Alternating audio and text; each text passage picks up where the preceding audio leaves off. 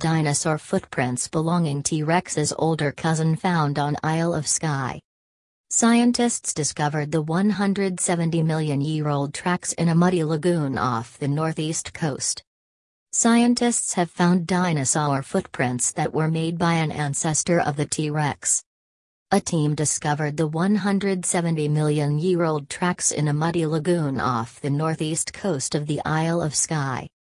Most of the 50 prints were made by older cousins of the T-Rex, theropods that stood up to 6 feet tall, and by sauropods, similar-sized long-necked cousins of the brontosaurus.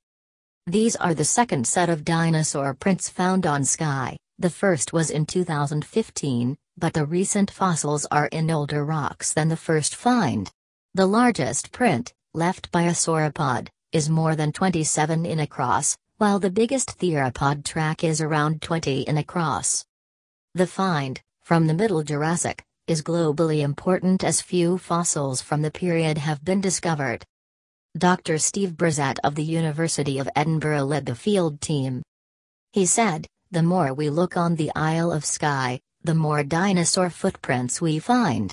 This new site records 2 different types of dinosaurs, long-necked cousins of brontosaurus and sharp-toothed cousins of T-Rex, hanging around a shallow lagoon." Dr. Brizat said the animals lived on Skye back when Scotland was much warmer and dinosaurs were beginning their march to global dominance. The find suggests that dinosaurs were not strictly land-based, as once assumed, but spent long spells in water. They didn't swim, but waded into the plant-rich environments for food. Scientists analyzed around 50 footprints in a tidal area at Brothers Point, a headland on Skye's Trotternish Peninsula. They used drone photographs to map the site. Tidal conditions, weathering and changes to the landscape made studying the fossils difficult. But they managed to identify 2 trackways and dozens of isolated prints.